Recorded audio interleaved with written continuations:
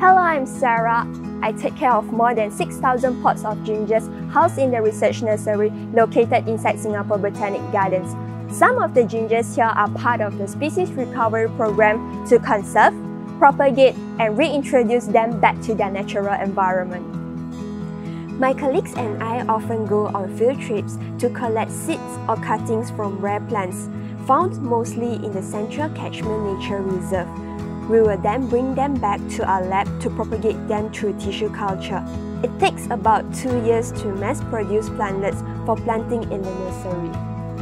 After we plant these plantlets in pots, they will remain in the nursery to grow and get acclimatized to the outdoor environment. We are now here in our nursery.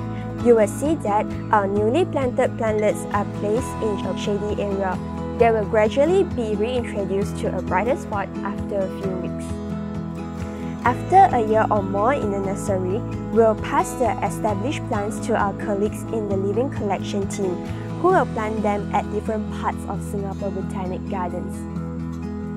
This is the Singapore ginger. It was described as new to science only in 2014. This species is endemic to Singapore and doesn't grow anywhere else in the world.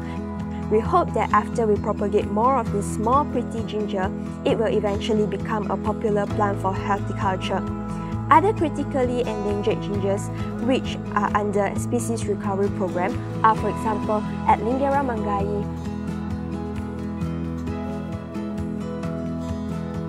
Globa leucantha, and Hornstedia conica.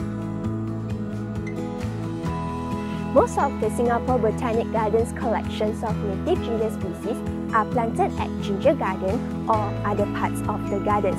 This is to test their suitability for nature landscaping as well as to promote public awareness and appreciation for native plants. Next time, when you are here at Ginger Garden, be sure to look out for our native gingers.